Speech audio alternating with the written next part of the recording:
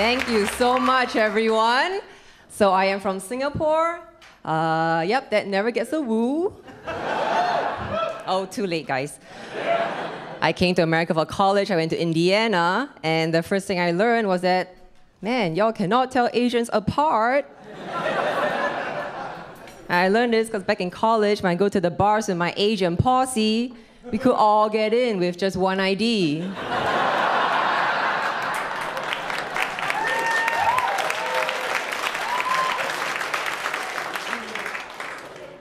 We used my dad's ID. I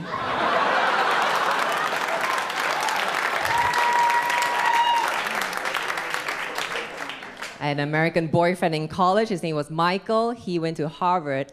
And my mom didn't like that he was a white guy, but he went to Harvard, right? So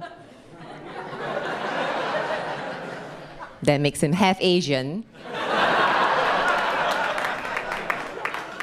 First time we slept together, halfway through he went, "Who's your daddy? Who's your daddy?"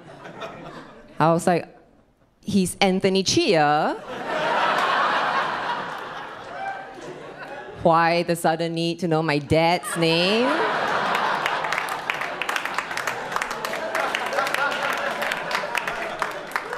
You couldn't have asked me that at brunch?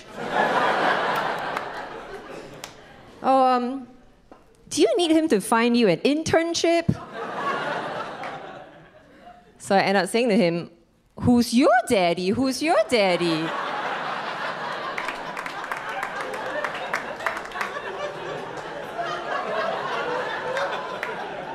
Because I realized I needed an internship.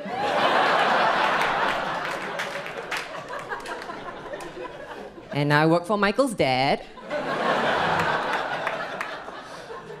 So in Asian culture, we don't take compliments very well. When someone compliments us, we'll deny it and return the compliment back even more. So for example, if you, white guy, if you were to tell me that I'm smart, I'll go, "Oh no, I am not smart. You are so smart." No, white guy like that one. Don't get that too often, huh? No. When I first came to America, I got my first cat call. This guy went, "Yo, mama, your titties are fine." And I went, "Oh, no."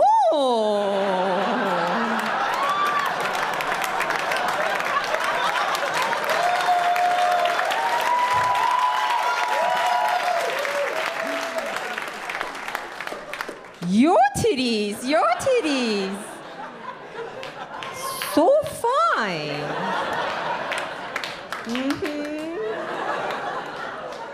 And that's how I met Michael.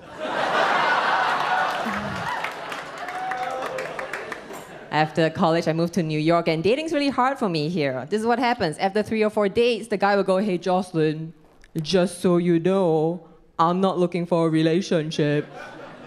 Yeah, after a while, I decided to use reverse psychology by being the first to tell men that I wasn't looking for a relationship.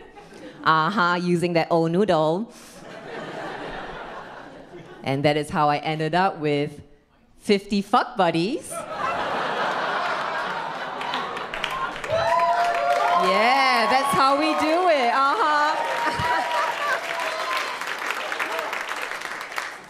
In Asian families, we don't really say "I love you" to one another. So when I was 12, I decided to tell my parents that I love them.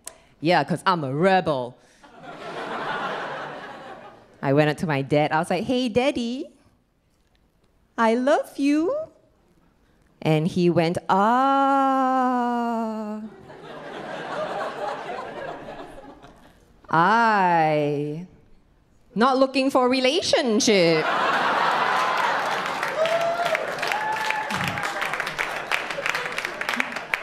Hey ladies, are you with me when I say this? I pride myself on being a strong, independent woman. Yeah, But in the bedroom, I like to be dominated. Yeah, you know what I'm saying, girl? Yank my hair, spank my ass, while telling me you deserve to make 75 cents on the dollar.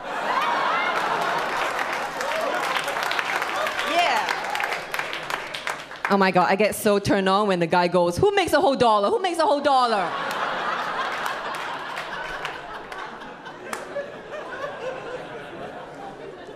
So I have a Chinese name, 毕之, and Chinese names always have some kind of meaning behind them, like great warrior or future president or please, not a comedian. I was asking my parents what my name means, and they said, oh, your name means needs to be hardworking.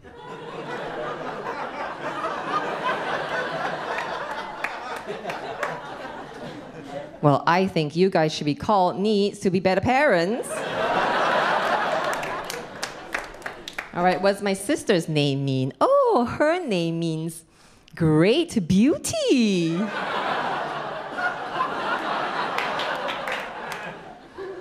Mother, father.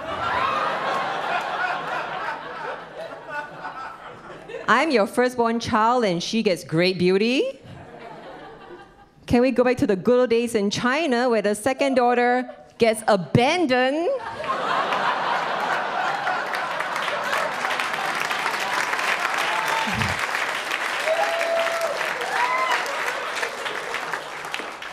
Like, really, do you take your firstborn child into your arms, gaze upon my baby face, and went, yeah, let's save great beauty for our second child?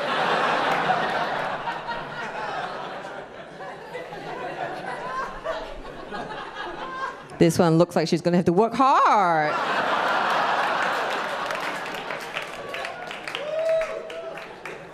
And they're like, Jocelyn, calm down. In Asia, it's better to be hardworking than pretty. I was like, oh, tell that to the men I'm trying to get with. Right, which guy goes around saying, yeah, I'm gonna get me a hardworking girl. I can't wait to go home tonight and ride my workhorse.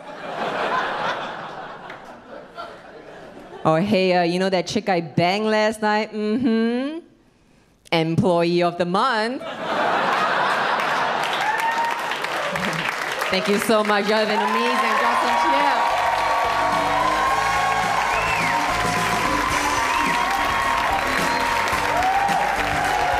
Live from the Gotham Comedy Club in New York City,